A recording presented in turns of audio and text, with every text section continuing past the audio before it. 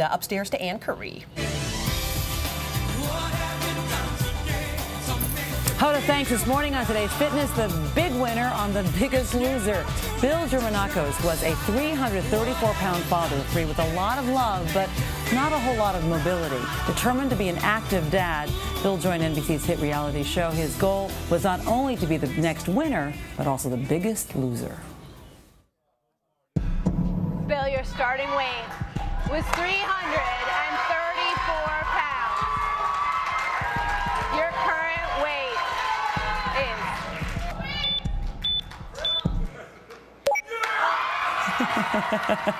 is... So let's introduce you to Bill. Let's take a look at his picture before one more time. And now here's Bill after. Bill, congratulations. Look at you. I don't recognize you from that image. It's a big difference. Have a seat, because I actually want to also introduce your twin brother. Yes. We have, I think, a before picture of your brother Jim, who's also on the program. And that's coming up. He weighed there 361 pounds. Oh, we don't have the picture. Anyway, well, here's Jim afterwards. Well, we know it's a lot of weight that you've lost. Come in, and good to see you two. Welcome. So here we have a double whammy, a double success story here.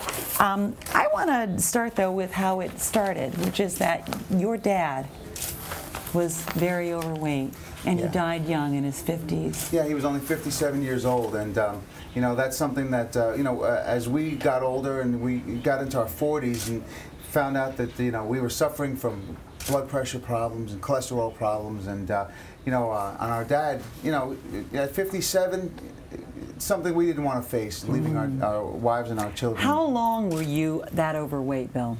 You know, from the time I was young, I was 18 years old when I first injured my knee playing sports in college. I was a lacrosse player, and so you're saying for decades? For decades, and it just kept adding on. Jim, also you too, for decades? Were you that overweight for decades as well? Right. Well, you know, it comes and goes. Depends on how active I was.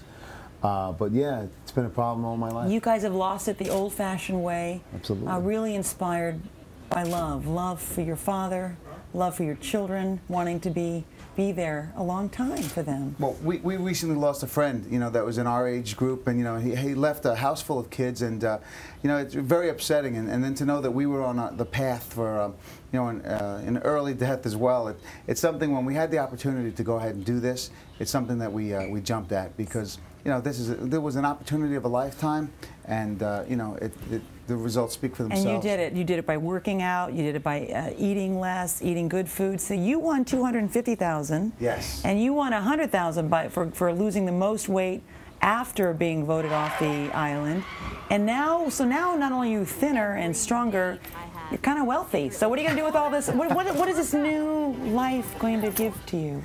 Well, each of us has 3 children, and we've got a house load of responsibilities. So, I'm sure that I can speak for Jim as well, that, it'll go towards, sending the kids through college, especially. That was my main goal. And, and to give them a little bit of, the things they need, so to speak, around the house. You have to figure they sacrificed a lot while we were, going through this journey. Our wives were very supportive. My wife had to leave her job in order to support the house while I was in the gym. And she did that why? She did that because she cared about me, because she cared about us, and because she knew that this was going to mean a better life for us. So really, one of the messages from your stories is the supportive family of siblings. I'm sure you two helped each other a great deal. You could not have done it? Could not have done it without my wife. Without your wife? Without my wife. And the same goes for us. And who could you not have done it without? Without the love and support of my wife Stephanie and my children Adrian, Luke, and Hope, who are this is what we did it all for. And we each have, 3 kids, and the thought for me was, geez, I really need to be able to walk these 2 girls down the aisle The one real day. message then from your winning then is that if you have someone you love who is obese and you want them to live, then you need to step up and support them and not enable them to stay obese, but rather step up and encourage them to have the new life that you two have. Well, if I can say something, a lot of people have said, well, you guys, everybody, all the contestants took off from work. Everybody had nothing but time to train. Both of us continue to work. He works 2 jobs. In other words, he has interests here and there. I work 12-hour tours as a police officer. Without my wife Valerie being home, to take care of it. But the only thing we didn't do was I didn't sit on the couch. I didn't waste a lot of time. You know, I continued to cut the grass, continued to clean the pool, drive the kids if I could.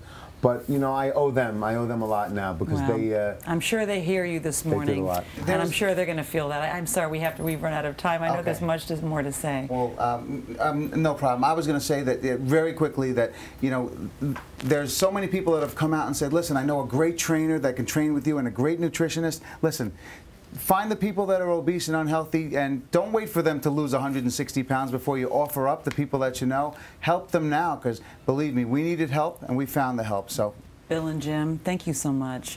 Jim Renacos this morning. Congratulations, and thanks for inspiring people. Thank you also so by much. being It's a pleasure here. to be here. And by the way, on January 1st, a whole new season of The Biggest Loser is kicking off right here on NBC. And still to come this morning.